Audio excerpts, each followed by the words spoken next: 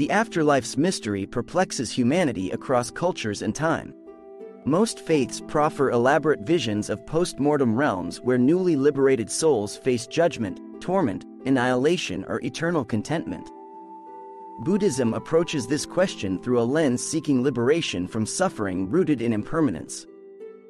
For seminal 13th-century Japanese Buddhist reformer Nichiren Daishonin, life after death cannot be severed from the continuum of lifetimes governed by causal karma. His radical teachings unpack the Lotus Sutra's truth that all beings possess Buddha nature. This indestructible seed guarantees countless rebirths until ultimate enlightenment banishes illusion forever.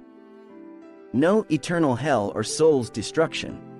Nichiren overturned rigid doctrines of karma dictating fixed outcomes after death.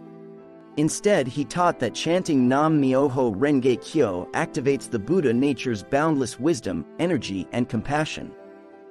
This crushes fate's chains, altering destiny across past, present, and future lifetimes. He declared that inferior doctrines preach hell as an eternal abode. But that is not really true, because the power of the 10 mystical phenomena will surely wipe out the evil paths of existence.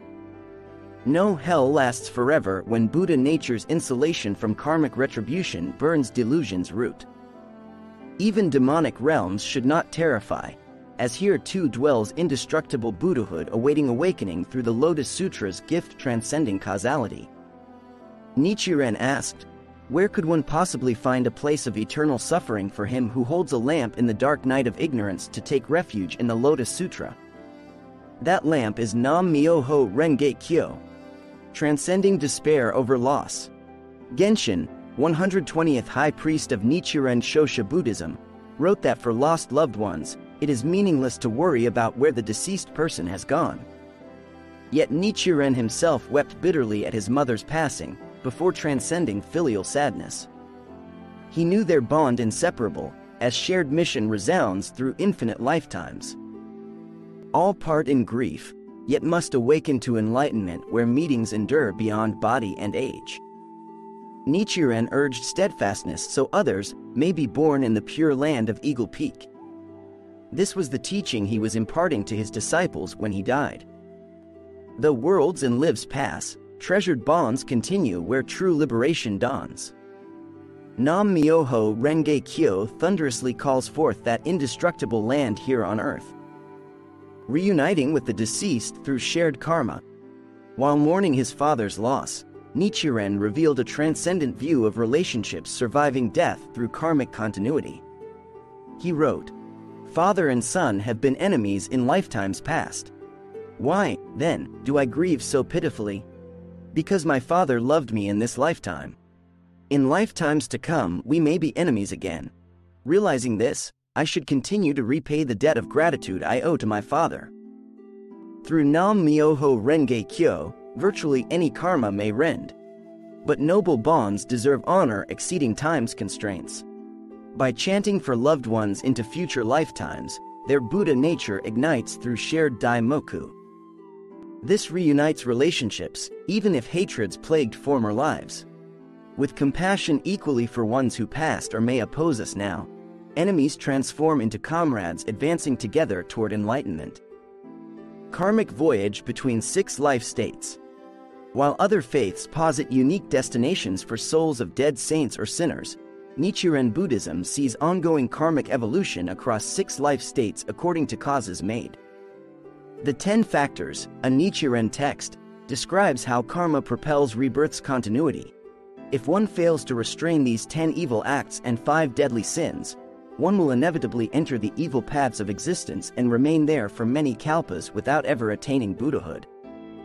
The 6 paths of unenlightened realm comprise heaven, joy from giving, humanity, anger, asuras, animality, beasts, hunger, pratas, and hellish suffering. But chanting Nam Myoho Renge Kyo creates value, enabling one to dwell in realms conditioning Buddha nature's awakening through wisdom or noble deeds.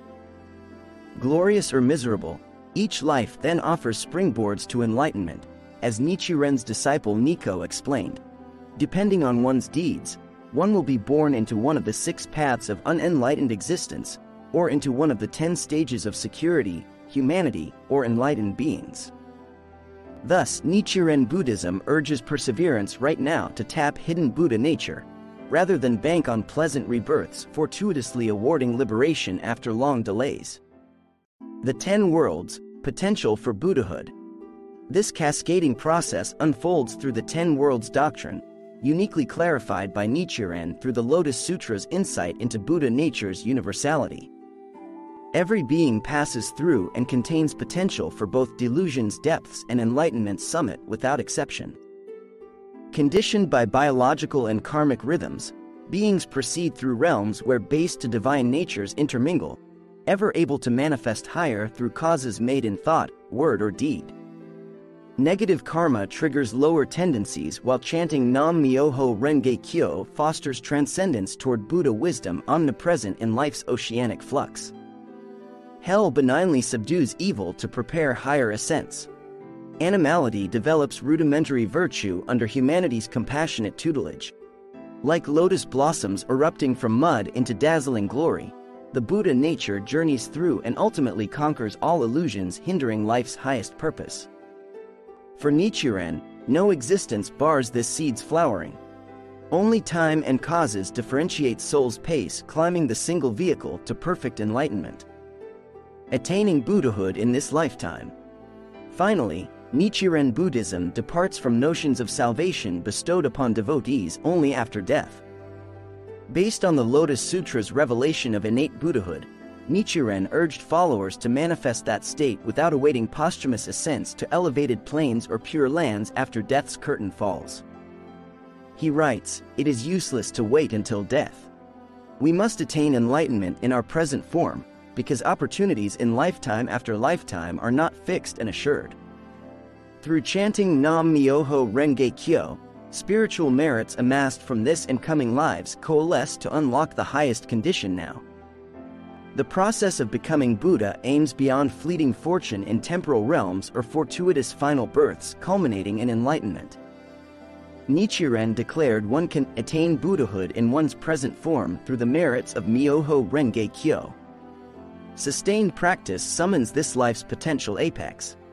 Thus, the true Pure Land is neither deferred nor distant, but evident wherever resounds the mystic law's call, stirring Buddha nature from tranquil depths to dramatize eternity in each golden moment. Ultimately, for Nichiren Daishonin, life and death interweave within the living mandala of boundless awakening.